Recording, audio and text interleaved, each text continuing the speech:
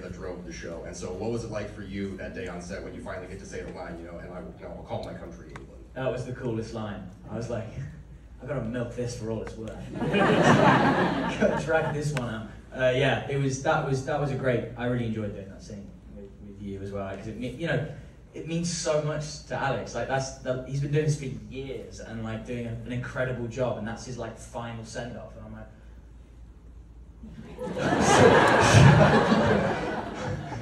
should you get Timothy Chalamet to do this? He was too expensive.